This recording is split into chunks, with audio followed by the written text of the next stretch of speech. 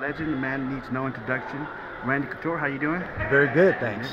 What are your thoughts so far on the first half of the season? What have you seen from the light heavyweights and the heavyweights going into the second part? Well, we've seen a lot of finishes in both of those divisions, which means it's going to be very, very challenging for these guys going into the second regular season fight to score enough points to get into the playoffs and make that top four. It's going to be interesting to see how it unfolds. Obviously, this card in the third show of this season is a stacked card, with Magomed Kirimov, one of our champions, having visa issues and not getting in to score points in this first fight.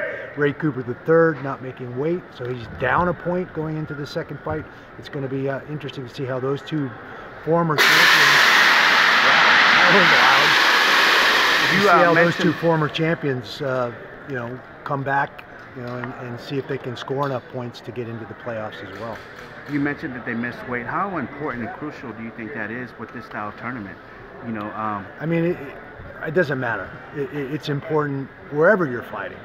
You're a professional athlete. It's one of the things it's one of the few things you can control, honestly. So making weight is a big piece of the puzzle. The truth, and we had Jenna Fabian, obviously didn't make weight in the female division. What people don't recognize is it's a lot harder for female athletes to cut water weight in a weight class sport like this. I see the same thing in wrestling.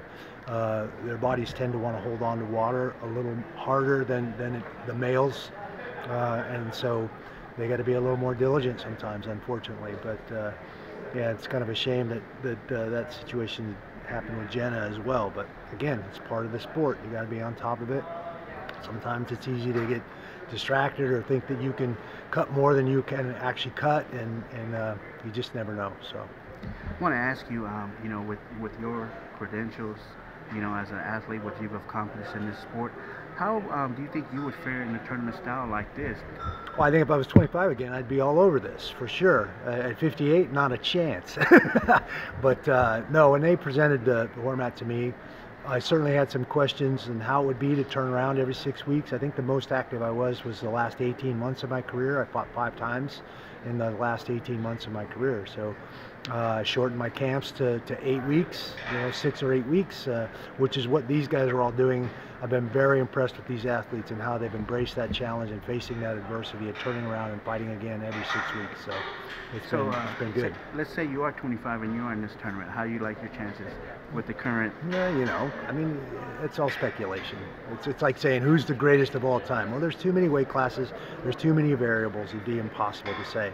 I'm looking at this guy, Renan Ferreira, this year, 6'8". I fought a few of those guys that are that size, but very few of them move as well as that guy does, or as athletic as that guy does.